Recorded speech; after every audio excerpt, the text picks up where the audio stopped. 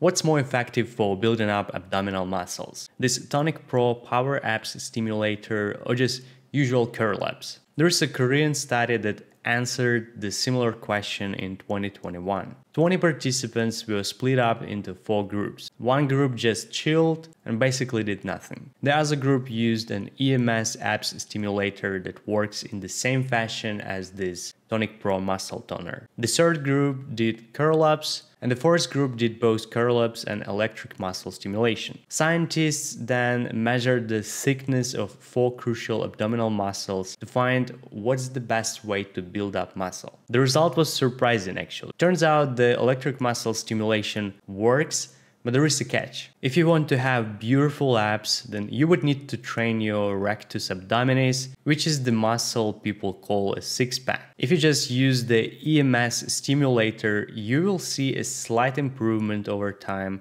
If you do curl-ups, the improvement is going to be much better. And the best result will bring curl-ups in combination with EMS, because this stimulator helps to increase the blood flow to superficial muscles and to activate them. But if you use the abs stimulator alone without exercising, then your six-pack will get better, but your internal abdominal muscles won't get stronger. And they are crucial for posture and back health. So in order to be healthy and good looking, it's better to combine devices like this with the actual exercises and of course diet. By the way, I'm gonna test this for 2 weeks, so subscribe to my channel to see an update. Thank you and take care.